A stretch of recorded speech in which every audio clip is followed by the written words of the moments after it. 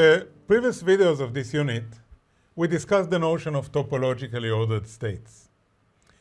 We said that they are characterized by having a set of fractionalized quasi-particles. In the fractional quantum Hall effect, for example, what's fractionalized above all is the charge. In other cases, it would be different fractional quantum numbers. They come together with the fractional statistics associated with the interchange of those quasi-particles.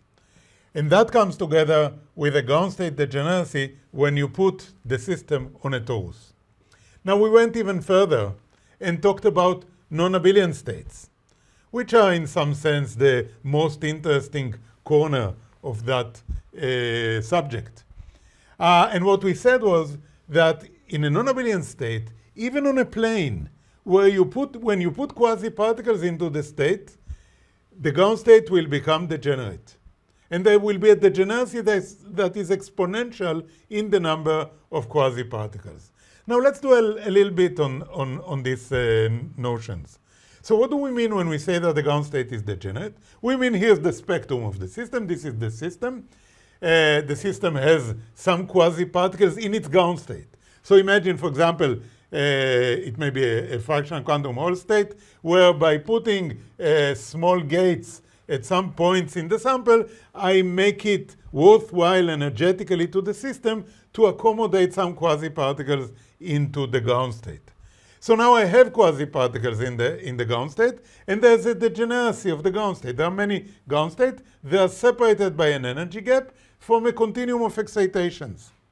Now, this degeneracy is topological. What do we mean by that? If I write the Hamiltonian and diagonalize it, imagine that I know how to diagonalize it, I'm going to have a subspace of ground states whose energies are all identical up to an exponentially small corrections in the size of the system. And I call this energy 0. Then I have a diagonal of excited states all gapped from the ground states and pretty much a continuum. And that's it, it's diagonalized. If I now come with a perturbation, change the Hamiltonian a little bit, what's going to happen, and this is the topological protection, there will be no matrix elements introduced between the ground states. There will be matrix elements introduced between the ground state and the excited states here and here. And there will be lots of changes here. But when I rediagonalize the system, because of the energy gap, the changes in the energies here will be minute, will be exponentially small. The wave functions may change a lot, but the spectral degeneracy will be kept. So that's a topologically protected ground state degeneracy.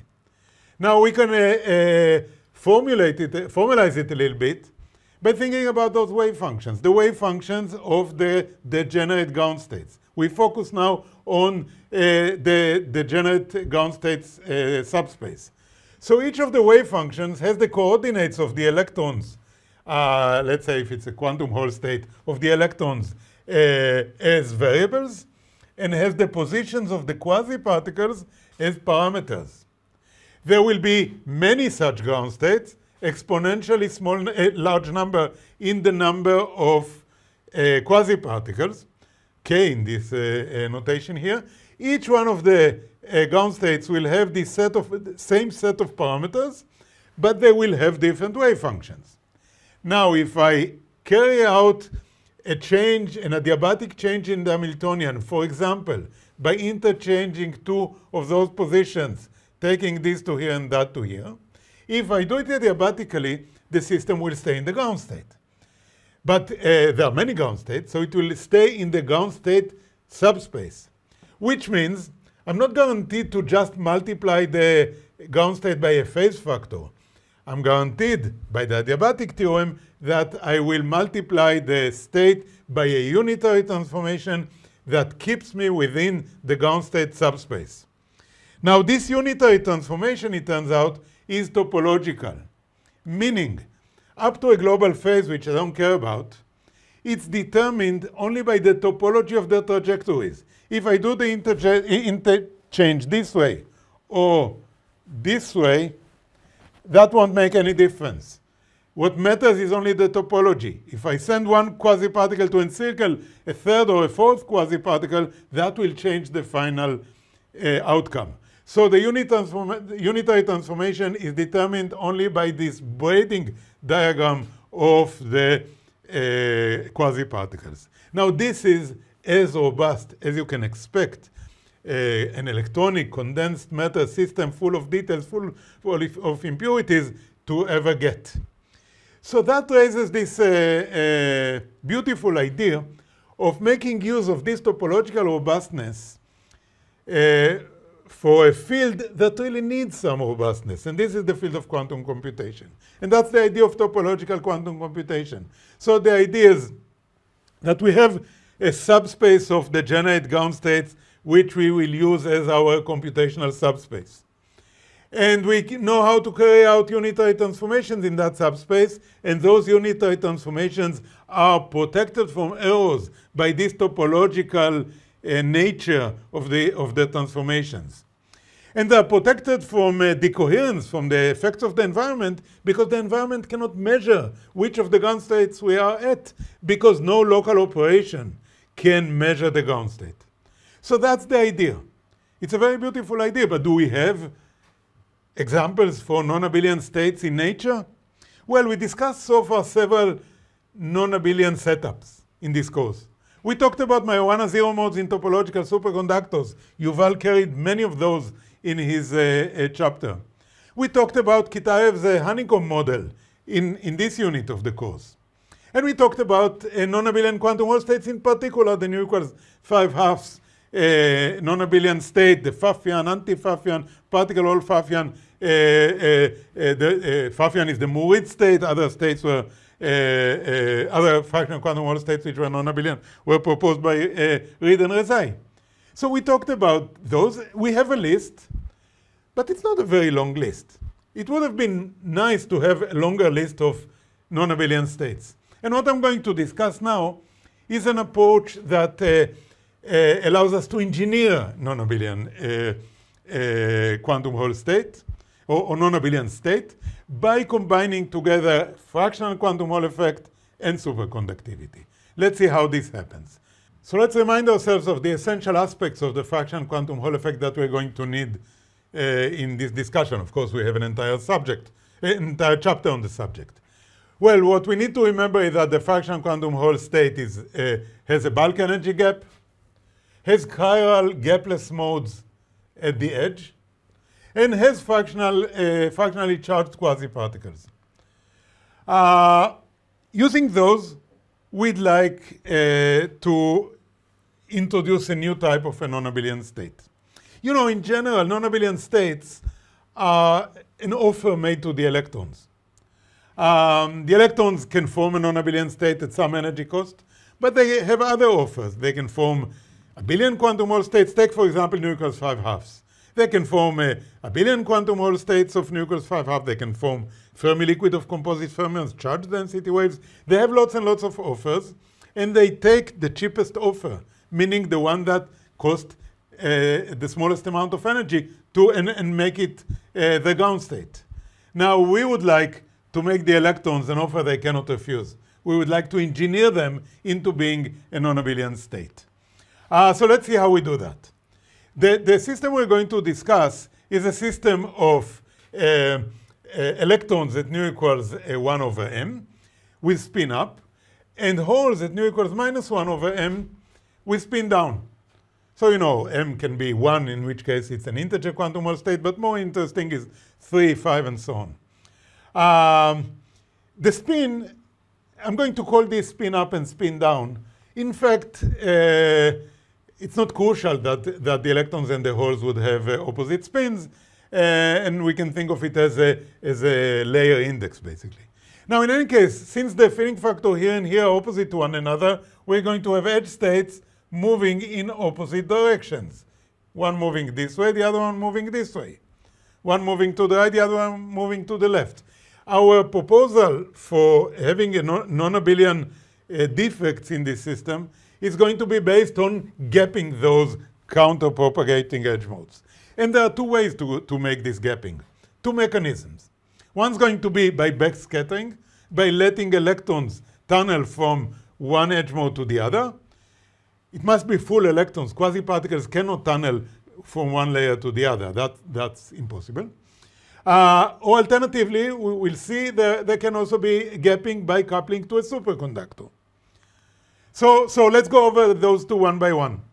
If you have two edge modes, one moving this direction, the other one moving the opposite direction, and you allow electrons to tunnel from one to the other, you're going to get an energy gap.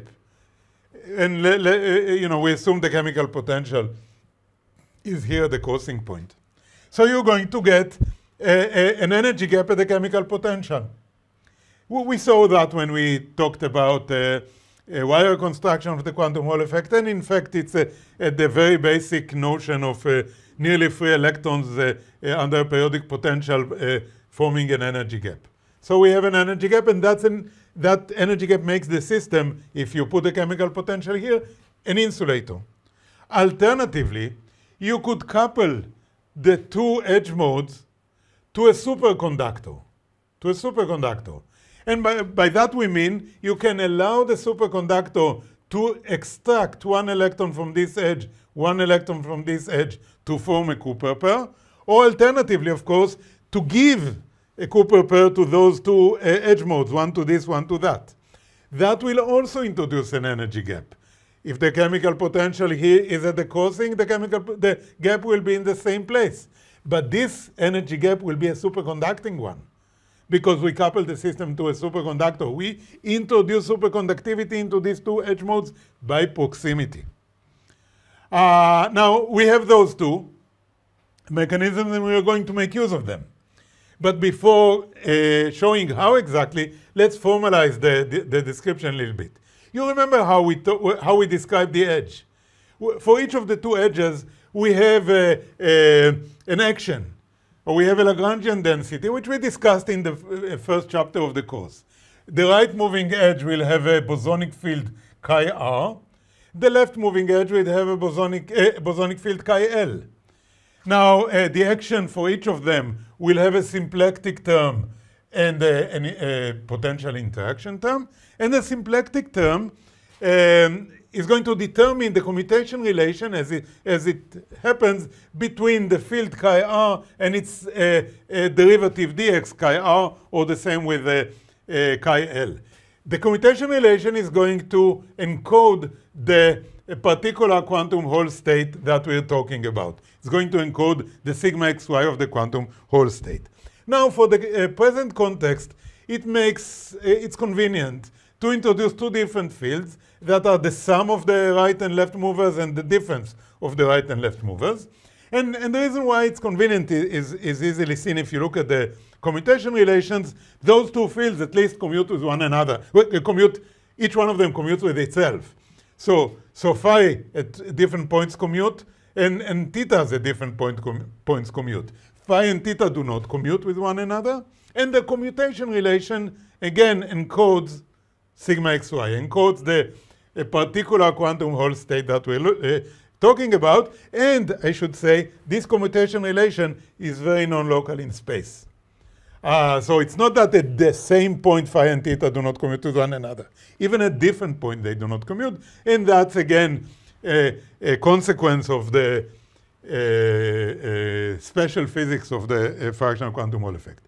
Now, those fields phi and theta have physical meanings.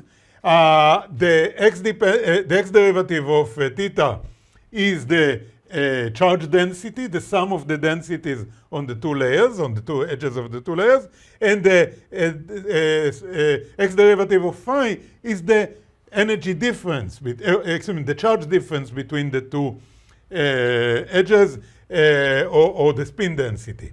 Now we can, of course, construct, just as we did when we talked about a single edge, we can construct creation operators for the electron on layer 1, layer 2, and for the Laughlin quasi-particle on layer 1, layer 2.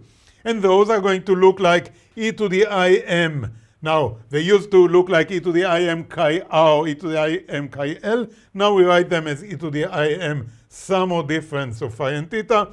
And if we look at the quasi-particle, the m disappear. It's only e to the I phi plus or minus theta.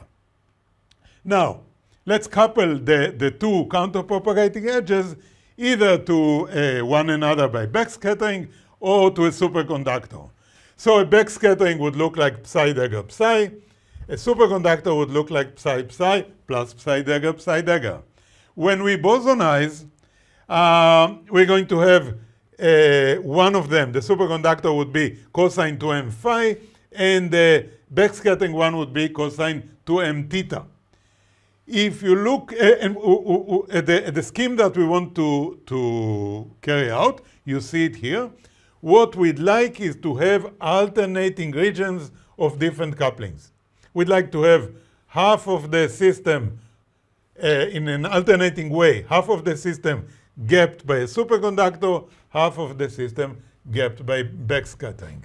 So we'd like to have, in this case, 3 and 3, but we'd like to have a scheme where there will be also interfaces between regions that are coupled by superconductors and regions that are coupled by backscattering. Why do we want that?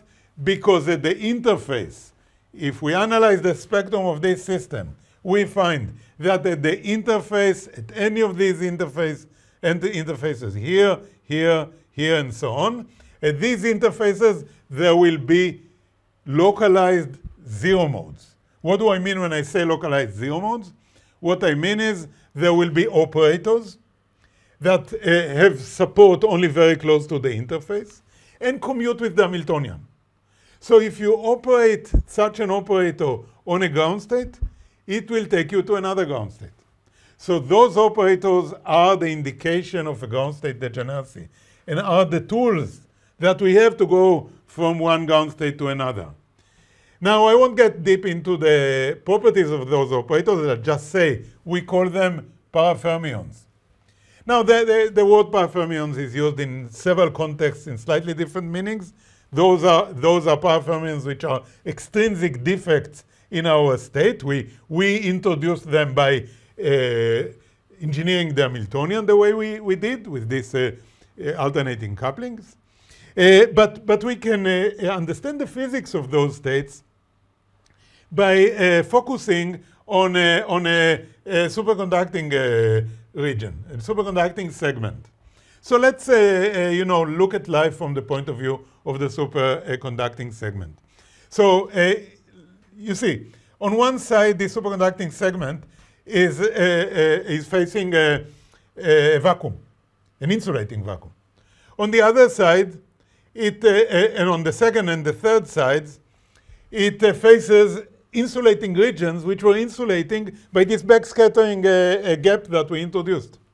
And on the fourth side, it faces a fractional quantum Hall state, actually a couple of them, 2 layers, but fractional quantum Hall states which are incompressible.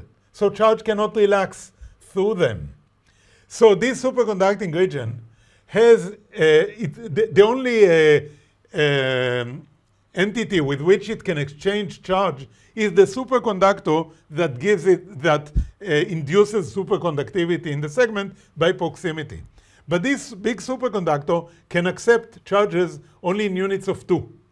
So the charge on each of the superconducting segments is quantized modulo the charge of a Cooper pair. So it can take values, which we are going to list in a second, but modulo the charge of a Cooper pair. Now, what's the basic unit? What's the smallest charge, or what's the unit in which the charge is quantized? It's the smallest unit of charge available in this system, which is 1 over m. It's the charge of the Laughlin quasi-particle. So each of these superconducting segments can have a charge that modulo 2e is either 0, 1 over m, 2 over m, 2m minus 1 over m. All those possible values. And the state of this system can be described in terms of what is the fractional part of the charge on this one, on this one, on this one, on this one, and so on. Now, in principle, there could be different energies to each of those states. But no, they are not different. They are degenerate. And the reason why they're degenerate is that look at the superconducting segment. You could imagine that there would be a charging energy that would separate between 1 E over m and 2 E over m. But that's not the case, because the charge on the superconducting segment fluctuates by a huge number of Cooper pairs. The charge fluctuates by, a billion Cooper pairs. So 1/3 of a difference between 1/3 and, or 1 over m difference between 1 over m and 2 over m, that's not going to matter. That's not going to change the total energy of the system. And therefore, we have a degeneracy of 2m to the power of n minus 1, where n is the number of superconducting segments. So, 1, 2, 3, 4, 5, 6, 7. So 2m to the power 6. And the reason for the power being n minus 1 is that the total charge must be an integer. So the last one is determined by all the others. So that's the degeneracy. It's exponentially large in the number of segments. And it's protected. And the reason why it's protected is that we now understand that what determines the degeneracy is the fractional part of the charge. And in order to measure that fractional part of the charge, you need to carry out a measurement on the entire segment. No local operation would tell you what's the charge on the superconducting segment, and even less so, what's the fractional part of the charge. So the degeneracy is topological. Now, the simplest case, of course, is m equals 1, in which case this is a nu equals 1, and this is an integer quantum Hall state, just a bilayer of integer quantum Hall states. And in that case, the power fermion is just a Majorana operator, and the ground state degeneracy is just 2 to the power of superconducting segments minus 1. And it's basically the story of topological superconductivity that we already discussed. But the more interesting case in this context is m that's not 1, meaning this region being a fractional quantum Hall state. Now, we have a set of ground states which are degenerate. The degeneracy is topological. So we would like to go on and carry out these topological manipulations. How are we going to do that?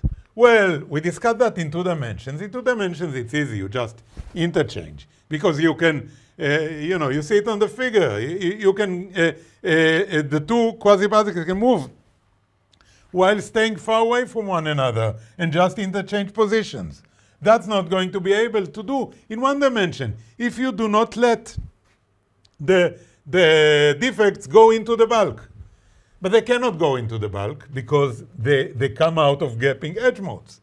So what we are going to do is we are going to allow them to couple in exactly the same way that Yuval discussed in the topological superconductivity chapter. We're going to let this guy couple to this one, or this one couple to this one. To allow that to happen, we need to get them close to one another.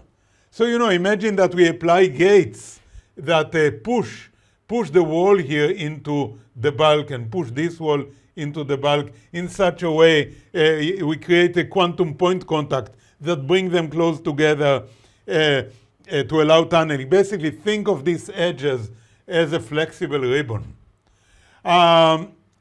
If we do that, we can introduce tunneling of quasi-particles from here to here, or from here to here, and so on. We don't want to allow tunneling to happen this way, because this would allow only tunneling of integer electrons, and we'd like to have tunneling of quasi-particles. Now, we need to carry out this procedure of tunnel couplings between the different zero modes in a way, and that's a crucial point, in a way that keeps the degeneracy of the ground state fixed. We do not want to change, while we do all this manipulation, the ground state degeneracy. Because if we do that, there will be a new energy scale appearing, which is the splitting of the degeneracy, and it will enter into the unitary transformation that we carry out, make it non-topological. If we do the entire process without changing the ground state degeneracy, and I'm not going into the details, Yuval went into the details for the Majorana case, but if we do that, the unitary transformation is topological and is given by the non-abelian Berry phase, which is the time-ordered product of an exponent of I times the integral along a trajectory in parameter space of the Berry vector potential psi I scalar product with the gradient of psi j, where psi I and psi j are different ground states. So we can do that. I won't get into the details, but I'll tell you what the unitary transformation that result. What is the unitary transformation that result? And as you can more or less imagine, the simplest unitary transformations will be when you interchange these two or these two, namely neighboring zero modes which are at the ends of the same segment. So if you interchange these two guys, the unitary transformation is e to the I pi m over 2 times the charge on the superconducting segment squared. And if you interchange those two guys, instead of the charge, since you are now going across a region, an insulating region, it would be the spin squared. And those two don't commute. And this is the non-abelian aspect, the non-abelian nature of the unitary transformations that we carry out. Here it is, by these S's not commuting with the Q's. So we now have a set of operations which are topologically protected and which do not commute with one another and form a set of possible unitary transformations that we can carry out. Now I should say can carry out it's very challenging. At least we're talking about Gedanken experiments. Here the experimental realization is a very, very challenging process. But that's not the point I want to discuss at the moment. What I want to say is this state of unitary transformations, as exciting as they are, topologically protected in a non-abelian way and so on and so forth, unfortunately do not form a set of operations that is universal for a quantum computer. So that realization gives us a lot of possibilities, but is not enough for a universal topological quantum computer. In order to make it topological, you need to go further in a direction which I will not describe here, but put a reference in the notes. What I want to do in the remaining time is examine a different aspect of these power fermions. And this is, can they live in one dimension? So, in general, we know that anyons live in 2 dimensions. And in particular, they don't live in 1 dimension. Can we try and cheat? Can we try and make them live in 1 dimension without them noticing that? Or are we going to lose the entire power fermion story? Or maybe we're going to lose a part of it and keep part of it. Let's see. So how are we going to do that? We're going to take the disk that we had before and put a hole inside it. So you see, we now have a hole here and two edges, each one of the edges being gapped in an alternating way between superconducting regions, backscattering regions, superconducting regions, backscattering regions, and so on and so forth. So each one of these edges had the 2 counterpropagating edge mode that we had before, gapped here by a superconductor, here by an insulator, by backscattering, and so on. And now what we're going to do, let's focus on a small part of this annulus that we had before. Let's look at this small part. What we'd like to do is we'd like to thin it down, but keep the interface modes here, here, here, and here very far away from one another. So we're going to thin this down, making it one-dimensional, but without allowing any tunneling between the zero modes. So could it be that the zero modes will survive the transition to one dimension, and we will have this power fermionic ground state degeneracy in one dimension, despite the fact that we know that anyons live only in 2 dimensions? Could that work? That's what I'd like to discuss now. And let me tell you the answer. The answer is, for Majorana modes, it works. They can live in one dimension. For power fermionic modes, it's not going to work. So what's going to happen is that the power fermions will reduce to becoming Majorana modes only. And let's see how that happens. So first of all, we're thinning this down, keeping the two, keeping the interface modes away from one another, but letting the domains, the superconducting segments, get close to one another. Now, the degeneracy of the ground state, as we know, as long as the system there's no coupling between the edges, the degeneracy is 2m to the number of superconducting regions minus 1. We don't know how many superconducting regions there are here because we see only a small slice of the entire annulus. But anyway, that's the degeneracy. Now, the ground states are characterized by the charges on each superconducting segment, taking a value that's defined modulo 2 in units of 1 over m. Now, what's going to happen when we thin down the strip? Quasi-particles cannot tunnel from here to here. Nothing can tunnel from here to here because the distance is very large. Quasi-particles also cannot tunnel from here to here. And this is because the operator for a quasi-particle is, as we saw before, is e to the I phi plus or minus theta. And in this region, in these regions, be them superconducting or insulating, only one of these two fields condenses to a well-defined value. Now, so that's why a quasi-particle cannot tunnel. Also, a single electron, by the way, cannot tunnel into a superconductor. But two quasi-particles, which would form a combination of e to the 2i phi, or e to the 2i theta, those combinations can tunnel into a region in which either phi or theta condenses. So two quasi-particles can tunnel from one region here to one region here. For example, from a superconductor to a superconductor. And because of that, what's going to happen is that if we're specialized to the case of m equals 3, and we have 6 possible values of the charge, 0, 1/3, 2/3, 1, 4/3, and 5/3, what happens is that this 0, 2/3, and 4/3 will be coupled by this type of pair of quasi-particles tunneling from one superconductor to another. They will couple, and the superposition will form one ground state, a superposition of all these three. And the other three, 1/3, 1, and 5/3, will couple to one another to form a second ground state in such a way that instead of having 6 degenerate ground states, we now have only 2. We reduce the degeneracy from a power fermion degeneracy to a Majorana degeneracy.